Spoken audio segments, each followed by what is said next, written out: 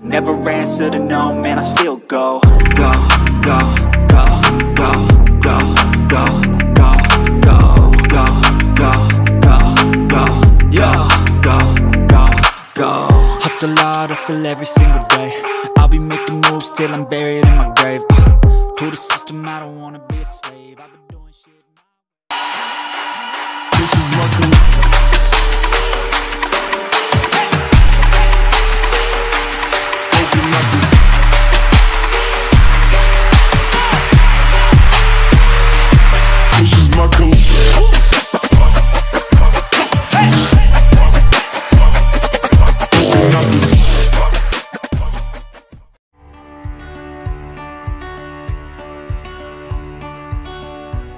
I think the first time that I stepped on campus, I just remember being so overwhelmed by how big the campus was. There was a huge mix of excitement of exploring new things and meeting new people from so many different backgrounds, but also lots of nerves about imposter syndrome, about being able to fit in. Am I going to socially find my group? Their hopes are and their dreams are for themselves, and walk that path. One of the things that I think is really cool about Stanford is that people both are very serious academically, but then also really want to have fun and be lighthearted. I would say over your time at Stanford, you will learn more about each other and from each other, but then really kind of find people who you have a lot of shared interests, experiences, values with, and then you will deepen those relationships. Stanford is a place to make your dreams come true. Stanford is a place to thrive, to rediscover yourself. Stanford is a place to keep dreaming big and making it big. And Stanford is a place for community, family. I think it's also okay to just be okay with failure. Putting yourself and your mental health first is also just a really, really important thing. You want to get things just right, but what you learn over time is there's such a thing as it's good enough. It's good enough to move on to the next thing so that you can cultivate other aspects of flourishing, of your well-being. You belong here at Stanford University. There's a place for everyone. Keep an open mind, find a point of engagement, and really have fun. Welcome to Stanford.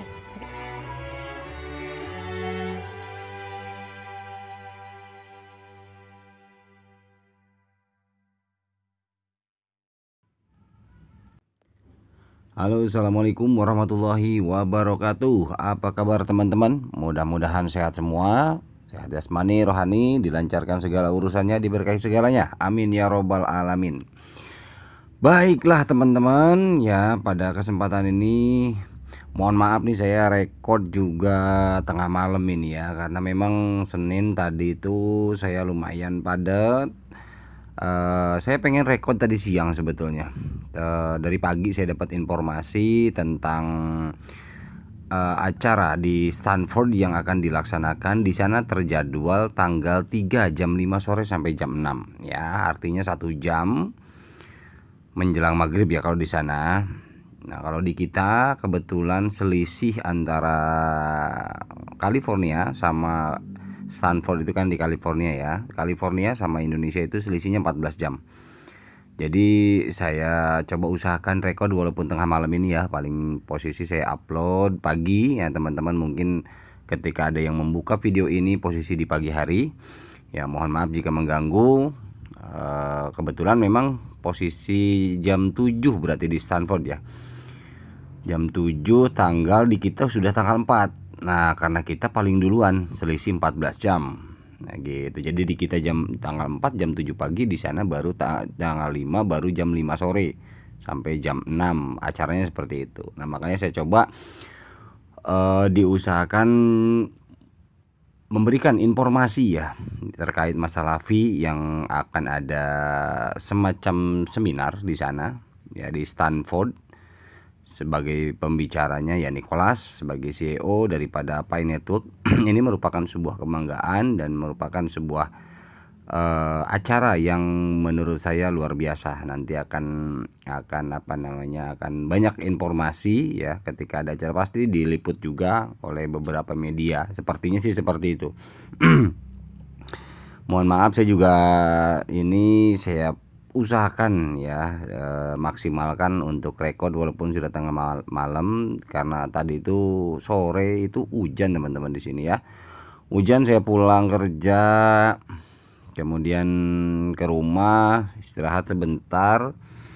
Kemudian nggak lama habis maghrib itu kebetulan ada tamu, ya ada tamu teman sekantor datang mampir ngobrol-ngobrol, nggak terasa sampai jam berapa tadi, jam 9 apa setengah 10 ya. Akhirnya teman-teman pulang, saya coba ya family time sebentar lah. Tak terasa udah jam 12, akhirnya ya udah saya rasa ya saya harus record ya teman-teman ya, buat teman-teman. Oke, to the point aja teman-teman. Mohon maaf bila saya memberikan informasi ini termasuk terlambat ya daripada YouTuber lain. Ya, YouTuber lain itu saya perhatikan tadi ada notif ke saya di beberapa grup WA itu ada yang sudah upload informasi terkait masalah Stanford acara di tanggal 3 di sana, di kita tanggal 4. Tapi saya rasa ketika saya baca sepintas di informasi di website Stanford ya, saya pikir udahlah oke, acaranya juga kenanya di kita besok tanggal 4 ya. Oke teman-teman, saya ingin menyampaikan informasi tentang acara tersebut ya, sesuai apa yang kita usahakan untuk dipahami apa sih sebenarnya acara itu, gunanya untuk apa, tujuannya apa, dan bagaimana. Nanti kita coba buka penjelasannya langsung dari websitenya ya. Tetapi sebelum itu ya, saya ingin seperti biasa memberikan informasi terlebih dahulu terkait dari beberapa sisi ya. Nah ini teman-teman, ada saya dari grup dapat ya, tapi ya lagi-lagi seperti ini adalah informasi, masalah kebenaran itu bukan wilayah kita ya. Informasi kita tampung, semua informasi kita tampung agar kita bisa men-tracing perjalanan project ini bagaimana ke depan, seperti itu ya.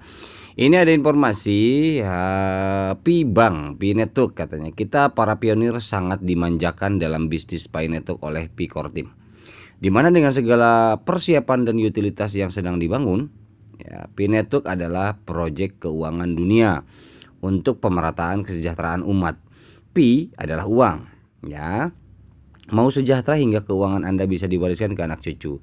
Jangan boros, Pi di fase-fase awal katanya begitu. Salah satunya proyek utilitas Bank Pi yang saat ini sedang diurus perizinannya, meski akan muncul pada semester 1 tahun 2023 teman-teman ya.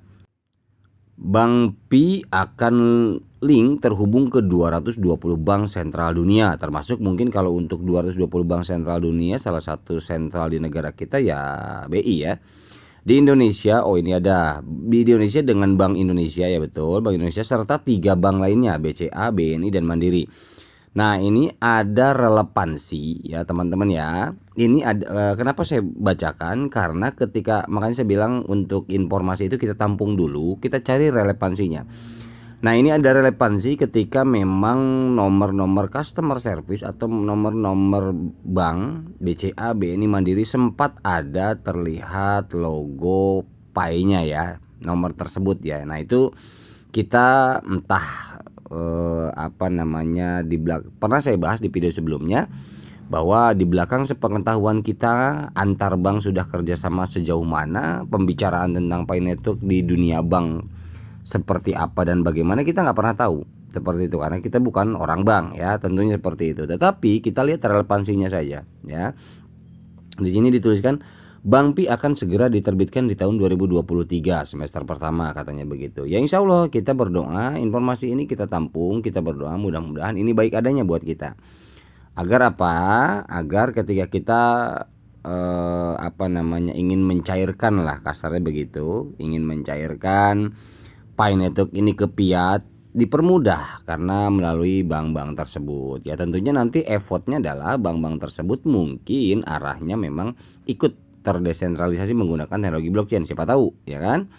Oke lah teman-teman ya, jadi jelas bahwa untuk perbankan ini ada informasi seperti ini, mudah-mudahan betul adanya. Oke teman-teman ya. Kemudian ini ada dari websitenya waxing.qq.com ya. mnpmaxing.qq.com. Ini websitenya Chinese, cuman udah diterjemahkan ya. Nicolas telah membuka perjanjian pertukaran emas Cina 314.159 US dollar yang dijadwalkan pada 8 Oktober. Ya, pengumuman resmi global jaringan Pi katanya gitu ya. Ini diposting tanggal 1 bulan Oktober, bulan ini berarti ya. Diposting di Guangdong dari Cina. Nah, ini artinya Nicolas telah membuka perjanjian pertukaran emas itu di luar perbankan atau di dalam perbankan, kita nggak tahu ya. Artinya ada informasi dan saya rasa ini informasi baik adanya. Nah, ketika memang ini terjadi, Nicolas telah membuka perjanjian pertukaran emas seharga seperti ini, artinya arah berapa per Pi-nya ini adalah merupakan sebuah gambaran buat kita teman-teman ya. Tapi whatever, kita tunggu saja, ini informasi ya. Oke teman-teman, selanjutnya Pi Network adalah tentang membuat masalah dunia dan banyak kerumitan menjadi sederhana ya. Ekonomi dunia membutuhkan pemulihan dan dunia membutuhkan perdamaian, jelas teman-teman. Sampai saat ini dunia itu pemulihan ekonomi dunia sekarang sedang terguncang. Seluruh negara masalah urusan ekonomi sedang terguncang. Bukan hanya ekonomi keluarga kita, ekonomi negara, iya ya. Ekonomi negara luar biasa. Jadi guncangan ekonomi ini mendunia. Artinya hanya segelintir orang ya, beberapa orang saja elit, kaum elit aja. Kaum kapitalis saja yang memang mereka sudah banyak perbekalan yang tidak merasakan ya adanya himpitan ekonomi seperti orang-orang kita ya, seperti kita orang yang mungkin masih bersusah payah mencari penghidupan. Bagaimana, makanya kita wajar kalau kita mengharapkan ini berhasil dan sukses ya. Pi Network dengan sempurna menggabungkan desentralisasi dan sentralisasi. Nah, ini ada relevansi ya, makanya video saya sebelumnya murni hasil analisa saya pribadi bahwa Pi Network ini memiliki sistem hibrid teman-teman. Mohon maaf ya karena saya menganalisa, saya pribadi menggabungkan beberapa informasi dan data.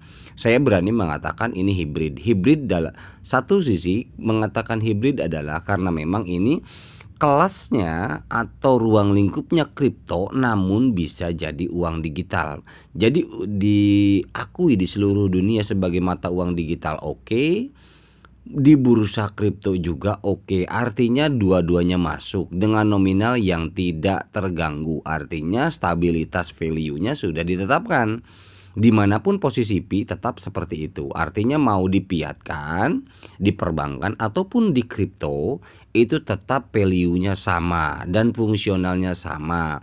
Teknologi yang digunakan pun akan sama. Artinya itu saya katakan hibrid. Nah, termasuk juga desentralisasi dan sentralisasi. Ketika kita memahami jenis daripada blockchain. Jenis blockchain ada berapa misalkan. Nah, yang kita tahu jenis blockchain itu ada 3. Ada blockchain yang tersentralisasi, ada yang blockchain yang 50% tersentralisasi, ada yang murni full desentralisasi ya.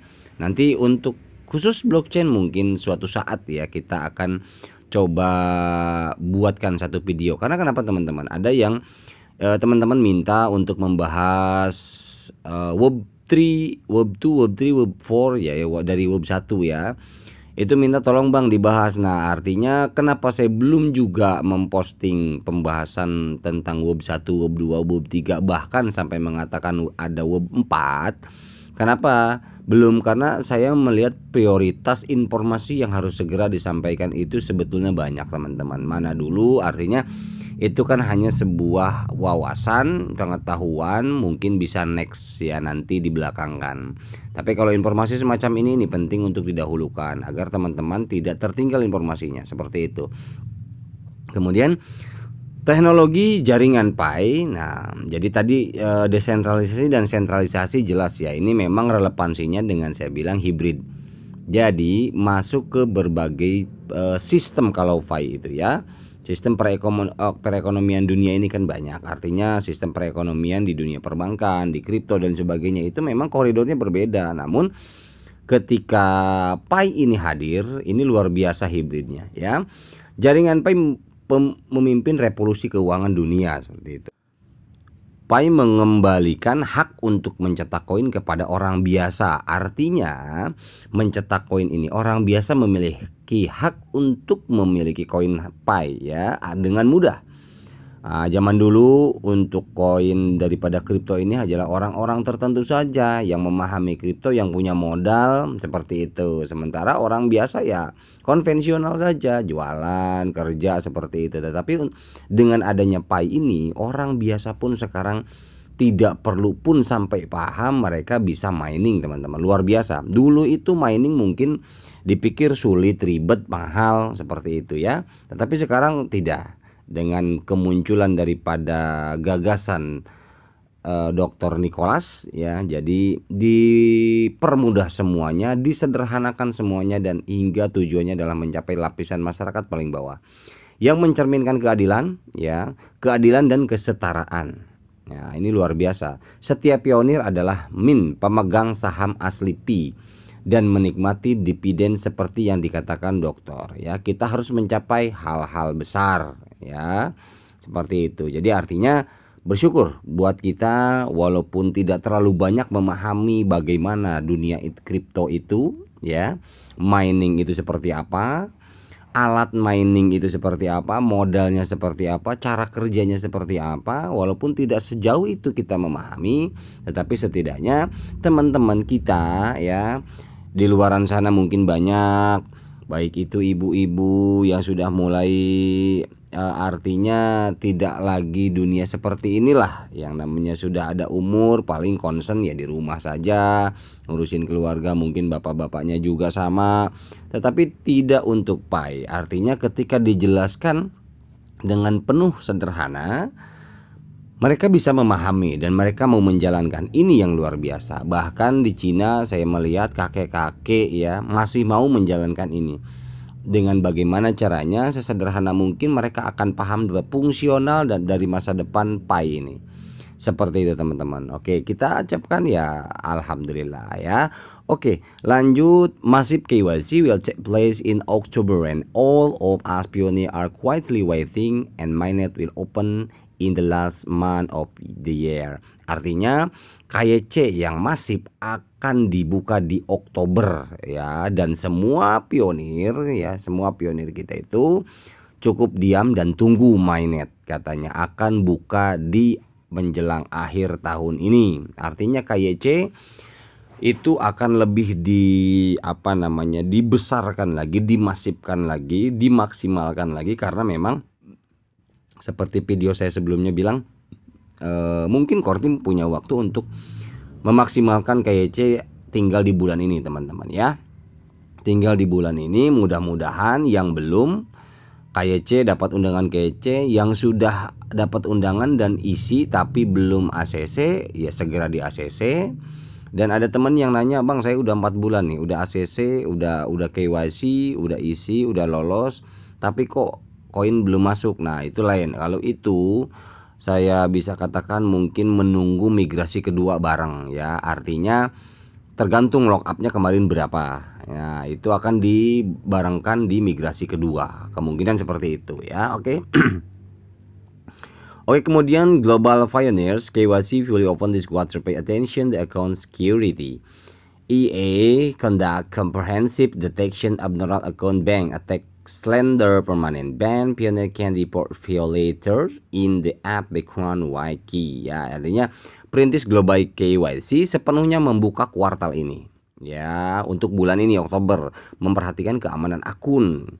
IA melakukan deteksi komprehensif ya, larangan akun abnormal, serangan, fitnah, larangan permanen. Pionir dapat melaporkan pelanggaran di wiki latar belakang aplikasi. Ya, artinya di sini ada beberapa akun robot, akun palsu, ada fitnah, artinya yang kemarin tuh heboh, penekanan harus jual sekian, nggak boleh begini segala macam, itu juga bisa dilaporkan. Nanti akunnya langsung di-ban. Core team tidak main-main untuk ini ya teman-teman ya. Bagi yang tidak percaya tentang banned silahkan bebas, tetapi banyak juga yang terban, itu silahkan dievaluasi kenapa kok akunnya di-banned. Seperti itu. Artinya ada kesalahan, nggak mungkin di-banned jika tidak ada kesalahan. Seperti itu ya teman-teman ya. Oke, artinya ini KYC mudah-mudahan sepenuhnya dibuka di kuartal ini. Artinya di kuartal 4 di bulan pertama ini semuanya saya berharap mudah-mudahan semuanya sudah lolos KYC dan kita sudah rampung semua, tinggal sama-sama menunggu mainnet. Amin ya rabbal alamin. Oke, selanjutnya ada info dari Newsway ya, Newsway cuitan ini di Cheatmoon dilaporkan sudah sukses katanya sebanyak 7.468 transaksi hanya dalam beberapa hari. Nah, ini kenapa saya sampaikan ketika pun kita tidak mengikuti daripada transaksi di Cheatmoon, tetapi ini adalah jumlah yang fantastis luar biasa hanya dalam hitungan hari teman-teman. Artinya animo masyarakat dunia ini luar biasa ya. Ini luar biasa. Mungkin 7.000 ini adalah global ya, secara global sudah berhasil dan bahkan di Twitter itu banyak sekali teman-teman laporan yang barang sudah sampai sedang dalam perjalanan, kemudian hari ini berapa penjualan, itu luar biasa banyak sekali. Yang barter di mana-mana, peer to peer di mana-mana. Wah, luar biasa. Kemudian yang pawai juga di mana-mana, semacam kayak di Indonesia kemarin, di Nigeria juga sama, di India sama, bawa bendera di jalan, luar biasa sekali. Padat, kayak saya melihat aktivitas SPY ini betul-betul hidup di seluruh negara. Kita nggak bisa memungkiri ini teman-teman. Ya, bagi yang tidak percaya silahkan, nggak masalah. Tetapi ini fakta real, nyata, ada, terlihat, terdengar, dan terbaca semuanya. Ya, oke, kita akhirnya sampai ke pokok pembahasan, yaitu Stanford Engineering Computer Science dari Stanford University. There is a good news for us ya. Nanti kita buka website daripada Stanfordnya. Ini tadi dari beberapa rekan yang informasi tentang Stanford ini ya. Sebetulnya apa, ada apa dan bagaimana ya. Oke ya teman-teman ya. Nah, ini tadi saya coba cek and recheck betul ya, 14 jam ya. Jadi ketika saya tadi cek hitungan selisih 14 jam, saya hitung sampai ya di kita acara di sana itu di kitanya berarti sekitar jam 7 pagi sampai jam 8 lah, di sana jam 5 sampai jam 6 ya teman-teman ya. Oke, kita buka websitenya teman-teman ya. Oke, kita buka websitenya. Oke, Stanford USA California ya teman-teman. Tadi di awal video ya, di awal video saya suguhkan video Stanford ya, kondisi daripada suasana di sana ya, bangunan-bangunan pendidikannya di sana, kampusnya seperti apa dan bagaimana. Tadi di awal saya sudah beri gambaran bahwa seperti itulah suasana dan kondisi Stanford ya, kampus yang betul-betul terkenal, bahkan nomor 1 ya di dunia. Ini mencetak beberapa orang yang menjadi teknologiawan luar biasa ya. Memang sih kampusnya biasa, bangunannya tidak terlalu megah wah dan bagaimana gitu ya, tapi isinya ini, dan memang di sana tenang ya, tenang, damai. Bahkan tadi ada di videonya beberapa dosen ya ikut menyampaikan, menjelaskan kondisi di sana, bahwa dosen tersebut bilang ada beberapa tadi, ada 3 atau 4 dosen ya. Tadi dia bilang bahwa Stanford ini merupakan seperti sebuah keluarga di mana tidak memandang ras. Kami semua sama di sini menciptakan sebuah kedamaian, saling kerjasama, saling tolong menolong. Yaitu intinya diutamakanlah kekeluargaan di sana. Luar biasa ya. Oke, kita coba cek and recheck teman-teman. Tadi coba di menu. Oke, di menu kita langsung ketik aja di search ya, di pencarian ya teman-teman ya. Di search di search sebentar. Oke, kita close dulu. Kita close. Nah, ini search kita, ini ada, saya tadi udah ketik Pi Network teman-teman ya. Kita ketik Pi Network, kita langsung Pi Network search web. Oke, ini dia teman-teman ya. Jadi di websitenya Stanford ya, ini ada 2, Pi Network in Possession sama Pi Network Meet and Greet. Kita coba cek and recheck ya. Sambil kita langsung translate aja biar teman-teman langsung cepat ya memahami. Nah, ini rekayasa ilmu komputer. Ya, memang di Indonesia juga di setiap kampus itu banyak ya, banyak tentang mata kuliah tentang rekayasa ilmu komputer ya. Ini sesi info jaringan Pi katanya seperti itu. Ini pembicaranya adalah Nicolas kokkalis, pendiri dan CTO ya. 3 Oktober di sini jam 17 sampai 18, artinya jam 5 sampai jam 6 maghrib ya. Kalau di kita jam 7 pagi tanggal 14-nya. Oke, abstrak nih. Blockchain mengantarkan gelombang kemajuan teknologi berikutnya dengan dampak luas dari mengubah sistem keuangan hingga memicu inovasi sosial. Pengenalan mekanisme konsensus Bitcoin Proof of Work membuktikan kelayakan mata uang digital yang aman dan desentralisasi ya. Namun, nah jadi ini di sini pengenalan mekanisme konsensus Proof of Work yang dipakai Bitcoin itu sudah keterima dengan baik adanya. Karena memang mata uang digital yang terdesentralisasi sudah baik adanya, betul. Ya, namun di sini seperti yang kita ketahui dari kelas sistem terdistribusi ya, seperti CS244B ini adalah kode pendistribusian POW, Proof of Work bukan satunya. Maksudnya Proof of Work ini bukan satu-satunya algoritma konsensus di luar sana. Artinya salah satu contoh daripada tipe distribusi CS244B ini adalah kode ya, kode distribusi ya, kode distribusi dari sistem Proof of Work yang terdesentralisasi itu bukan satu-satunya konsensus ya. Jadi dalam pembicaraan teknologi ini kita akan mengeksplorasi bagaimana mekanisme konsensus yang berbeda mencapai keamanan terdesentralisasi. Artinya mekanismenya berbeda, tidak proof of work lagi yang digunakan karena memang kita melibatkan handphone. Artinya seperti itu. Berbeda mencapai keamanan terdesentralisasi membandingkan kekuatan dan kelemahan ya, membandingkan kekuatannya dan kelemahannya, dan mendiskusikan bagaimana Pi menggunakan perjanjian Bizantium Federasi ya. Bizantium Federasi itu algoritma yang dibuat oleh Dave Mezieres di sini di Stanford.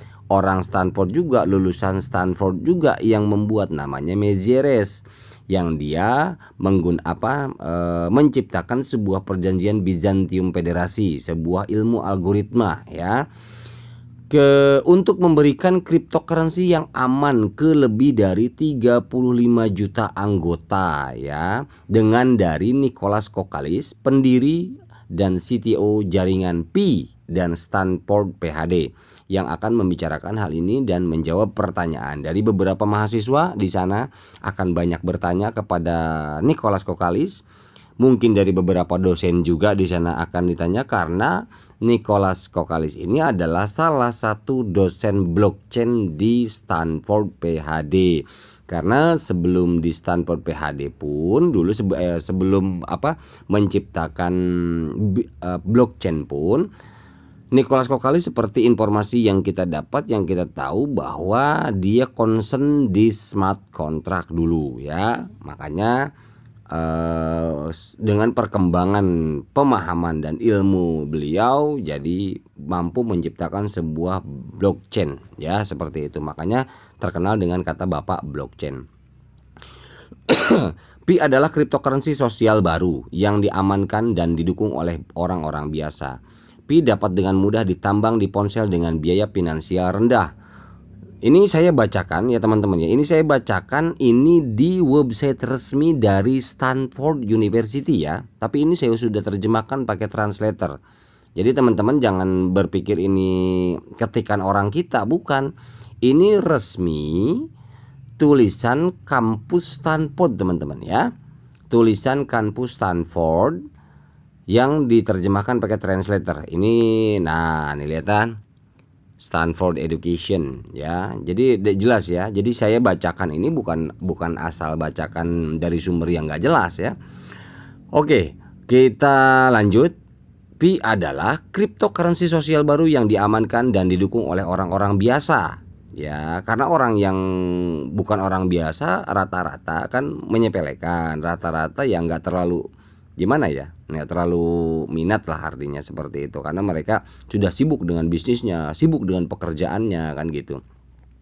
Terlebih orang yang sudah punya penghasilan uang besar, ya mereka udah nggak mau ngikutin nambang-nambang begini udah pasti, Kak. Terlebih via handphone sulit untuk dipercaya awalnya kan, begitu. Pi dapat dengan mudah ditambang di ponsel dengan biaya finansial rendah ya. Pengurasan baterai terbatas ya, jadi tidak terlalu menguras baterai juga, dan jejak ringan di planet ini. Cryptocurrency sosial, Pi meletakkan dasar untuk platform pengembang Web3 ya, di mana utilitas cryptocurrency dibangun dan untuk ekosistem online yang inklusif, di mana orang biasa dapat menangkap bagian yang adil dari kue digital mereka.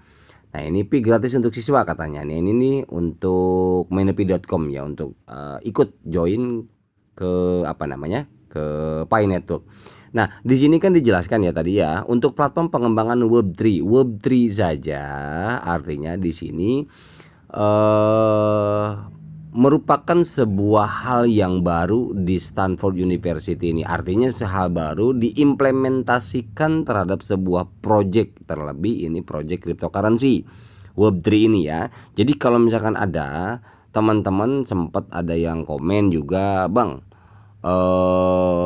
Pi Network Web3 orang udah Web5 kok, sambil ngakak seperti itu. Ada yang kasih seperti itu. Jadi wah Bang, itu Web3 kan berarti ketinggalan, udah ada Web4. Nah ini ada misunderstanding, misinformasi.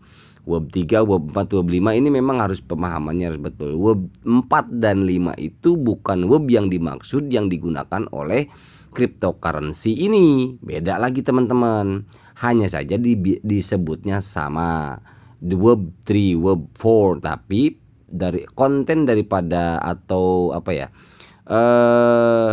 lebih kepada objek ya, objek yang digunakan di Web 4.5 itu berbeda teman-teman ya. Nanti kita coba bahas. Nah, takut saya juga salah, kita harus bahas ulang suatu saat nanti ya. Karena memang lagi-lagi prioritas pemahaman ini kan saya lebih mengutamakan informasi yang update dulu teman-teman ya. Saya juga perlu mendalami, belajar juga ya. Agar apa? Agar tidak salah memberikan informasi. Oke, kita lanjut. Bio pembicara ya, bio pembicara Stanford PhD dan instruktur kelas aplikasi terdesentralisasi pertama Stanford, yaitu CS359B. Ini kode ya. Kode di sana terdesentralisasi. Pekerjaan saya berfokus pada menggabungkan sistem terdistribusi dan interaksi komputer manusia untuk menghadirkan cryptocurrency kepada orang-orang biasa. Ini adalah bio pembicara, artinya yang membicara Nicolas. Ya, jadi di sini Nicolas menjelaskan bahwa kode CS359B ini adalah kelas aplikasi terdesentralisasi di Stanford, diberikan kode ini ya. Nah ini dia bilang memiliki misi atau menggabungkan sistem, misinya itu dari terdistribusi dan interaksi komputer manusia untuk menghadirkan cryptocurrency bagi memang diarahkan kepada orang-orang biasa teman-teman. Saya telah menjadi teknolog, kata dia, kata Nicolas ini ya, sepanjang hidup saya, yang membuat saya meraih gelar PhD di Universitas Stanford dan kemudian melanjutkan sebagai sarjana pasca doktoral di Departemen Ilmu Komputer sebagai orang yang percaya kuat dan jangka panjang tentang potensi teknis, keuangan, dan sosial dari cryptocurrency. Saya masih frustrasi dengan keterbatasan mereka saat ini. Artinya dia ngerasa frustasi itu lebih kepada bukan kasihan ya, tapi mungkin ikut miris dengan keterbatasan daripada kondisi cryptocurrency. Jadi terbatas, tidak sampai ke masyarakat biasa. Ini yang membuat dia berpikir keras bagaimana caranya agar cryptocurrency ini sampai ke tangan masyarakat umum atau masyarakat biasa. Karena sejauh ini selama ini hanya dipegang oleh orang-orang segelintir saja, investor saja, orang-orang yang kuat finansial saja. Itu kan ketimpangan ya, tidak merata, tidak adil. Mereka yang kaya semakin kaya seperti itu, dan sedangkan yang orang biasa semakin susah seperti itu. Nah makanya ini kata dia frustasi dengan keterbatasan mereka saat ini, keterbatasan daripada kripto. Saya berkomitmen untuk membawa kekuatan blockchain ke lebih banyak orang. Dengan didirikannya Pi Network, saya bertujuan untuk mencapai ini dengan meningkatkan pengalaman blockchain saat ini dan membangun nilai untuk semua orang melalui filosofi desain yang berpusat pada pengguna. Ini diunggah pada Senin 3 Oktober 2017 hingga ini tanggal ini ya, tanggal pelaksanaan daripada acara di sana. Jadi gini teman-teman ya, boleh saya tambahkan. Oke, nanti aja terakhir kita coba cek dulu deh yang tadi ya teman-teman ya.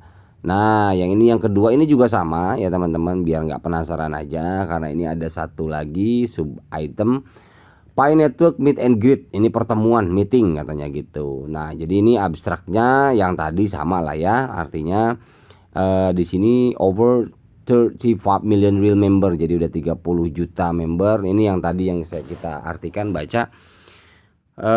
Artinya meeting ini adalah merupakan gini teman-teman ya, biar saya tambahin sepemahaman saya. Biasanya yang pertama, sebuah kampus itu akan bangga ketika anak didiknya atau mahasiswanya memiliki reputasi dan kredibilitas yang luar biasa, terlebih sudah mendunia. Satu itu, akhirnya termotivasi harus kayak saya dulu itu, wah tentang ini misalkan ada yang cum laude atau apa ya, diadakanlah kumpulan merupakan sebuah kayak konferensi pers lah ya di kampus itu atau seminar untuk menginformasikan daripada penemuan Nicolas ini kepada mahasiswa di sana. Satu itu. Yang kedua, untuk recording daripada sains biasanya. Jadi di sana memang harus ada, bukan hanya di sana ya, tapi di kampus-kampus kita juga lokal juga sama. Jadi ketika ada hal-hal yang memang justru bagus untuk pengembangan ke depan, acuan, dijadikan acuan bagi adik-adik kelasnya, bagi mahasiswa yang baru dan sebagainya, bahwa jebolan Stanford atau misalkan anggaplah kalau di kita jebolan UI ini sudah ada yang mampu menciptakan ini. Jadi histori mereka. Artinya maka diadakanlah di situ, dibuka forum tanya dari mahasiswa, dari dosen, mungkin entah ada undangan dari luar atau tidak acara ini, sudah pasti nanti pertanyaan itu akan Nicolas jawab dalam durasi 1 jam. Itu akan diberikan beberapa pertanyaan yang harus Nicolas jawab. Ya, dan di sana terkumpul bukan orang-orang biasa. Stanford kita tahu nomor 1 ya di dunia, salah satu nomor 1 di dunia yang luar biasa kampusnya. Nah jadi ini merupakan sebuah acara ya, acara agenda 1 jam pertemuan bersama Nicolas dengan tenarnya, terkenalnya sebuah project Pi Network namanya, dengan jumlah pionir yang luar biasa. Di sana dicatat 35 juta, artinya bukan jumlah yang sedikit. Makanya sekelas kampus Stanford pun akhirnya menggelar ya acara ini, Meet and Greet ini, agar satu, memiliki kenangan juga, memiliki histori juga, untuk bahan acuan pelajaran bagi mahasiswa di sana juga. Jadi itu banyak. Artinya teman-teman, ini merupakan sebuah kita merupakan ikut bangga ya, merupakan sebuah kebanggaan ya.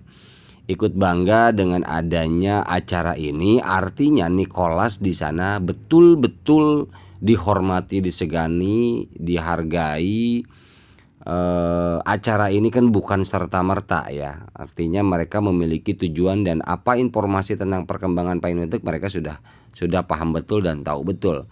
Artinya di sana pun diakui daripada project ini ya. Makanya kan lucu kalau misalkan kita orang biasa tidak mau mengakui adanya Pi Network, nyinyirin, melecehkan, merendahkan dan sebagainya, lucu gitu loh. Mereka aja orang-orang sampai kampus Stanford hanya menggelar acara pertemuan seperti ini, mereka melihat daripada hasil karya Nicolas ini luar biasa, diakui dunia, diakui di setiap negara gitu ya teman-teman. Makanya saya nggak pernah bosan mengingatkan kepada teman-teman yang masih belum percaya terhadap Pi Network, saya hanya ikut sayang sekali ya. Karena kenapa? Karena hanya sekali ini kesempatan, hanya sekali ini, saat ini kesempatan untuk mendapatkan free daripada Pi Coin.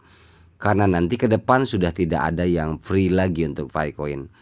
Nah, inilah saya sayangkan bahwa seandainya saja teman-teman di luaran sana bisa membuka, ini real loh, ini fakta, ini data, ini benar adanya, bahwa saya berharap sebetulnya Indonesia ini pengennya sih paling banyak ya, cuman ya nggak begitu juga, karena memang ternyata yang mampu lebih banyak membaca daripada project ini kan Cina ya. Jadi orang-orang di sana bahkan lebih banyak mampu membaca perkembangan ke depan project ini, jadi lebih cepat ambil keputusan, menilai dengan baik ya. Bukan negara kita, tapi nggak masalah lah, kita lumayan juga kan, banyak juga di negara kita ya teman-teman ya. Oke, saya rasa itu ya teman-teman ya. Artinya, nah ini teman-teman, ini kontak di sana ya. Artinya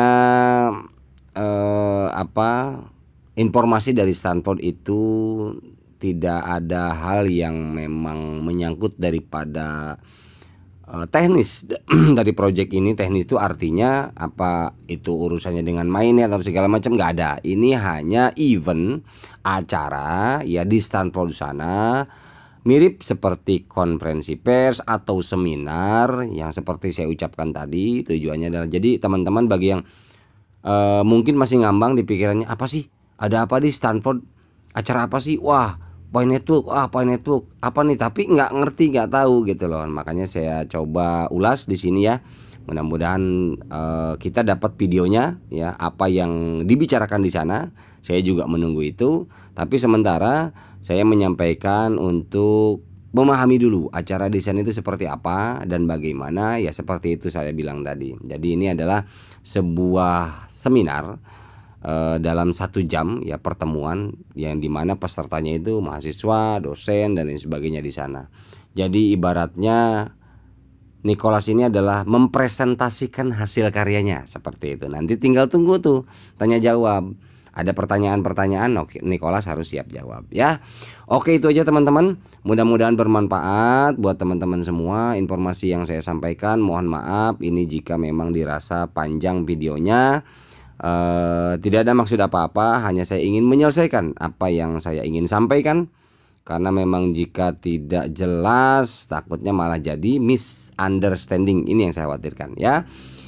Oke, itu aja yang dapat saya sampaikan. Mudah-mudahan bermanfaat. Mohon maaf bila ada salah kata ya. Wabillahi taufiq wal hidayah. Wassalamualaikum warahmatullahi wabarakatuh.